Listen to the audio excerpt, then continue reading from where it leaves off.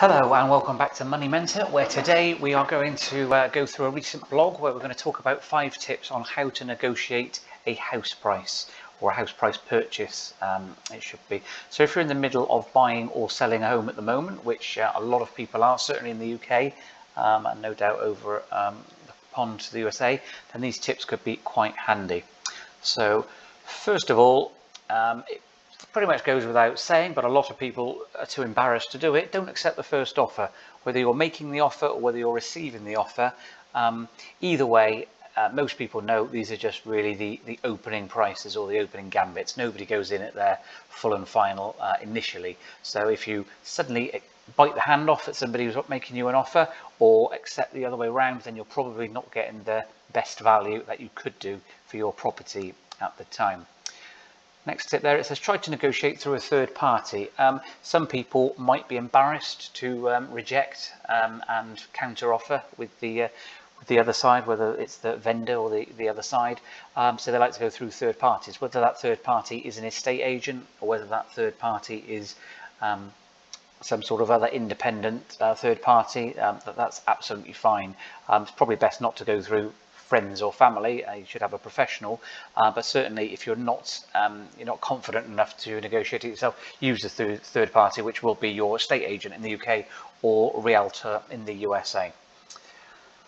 Consider getting an independent valuation. Well, that's certainly a fair point. If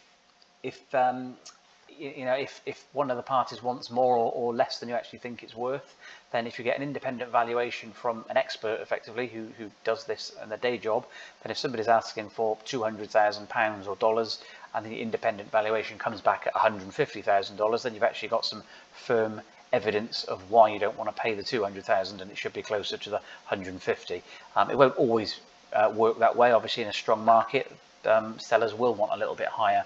And vice versa in a non-seller's environment.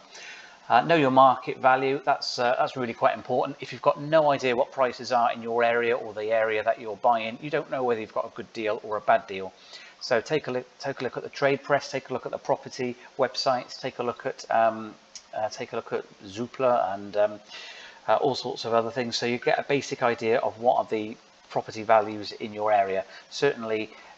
Property values can vary considerably between location, county by county and country by country. So I have absolutely no idea what a standard 4-bedroom house in America is actually worth, but I do know how much, pretty much down to the tens of thousands of pounds, a 4-bedroom house in the area I live is worth. So that's certainly worth getting to know.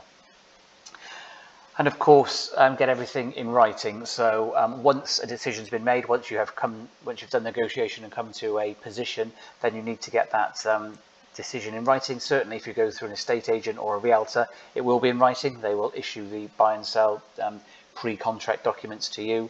If you're doing it privately, which people do these days, buy privately with third parties, then again get them to drop you an email, drop you a letter. If that's the way you like it, confirming what the price is before it goes off to the law firms and solicitors to conclude. So that's it in a nutshell. That's 5 quick tips on how to negotiate a house price. So if you are negotiating a house price at the moment, good luck with it. Leave us a comment in the box below as to how it goes, and good luck.